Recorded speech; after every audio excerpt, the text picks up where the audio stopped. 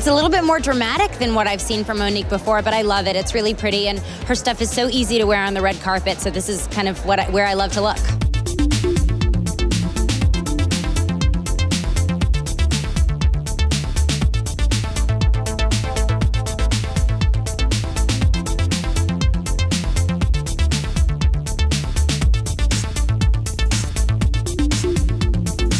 I wanted my collection to feel very dark, dramatic, and modern in a way. And so I did that with showing all the new like lacquered belts, the slimmer silhouettes, and then like the dark beading with also skulls in there. And just it was a more daring collection.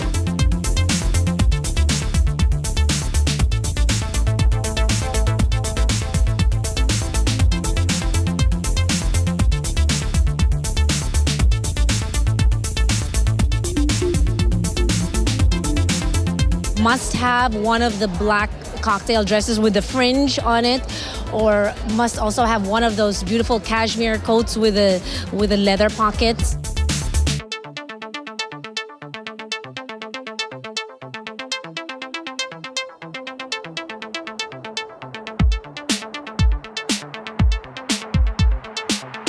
The inspiration for the makeup is very just flushed, fresh-faced beauty.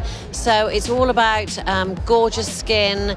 There is a metallic gold washed across the eyes. And it's just this very beautiful caramel apricot blush. That's the look.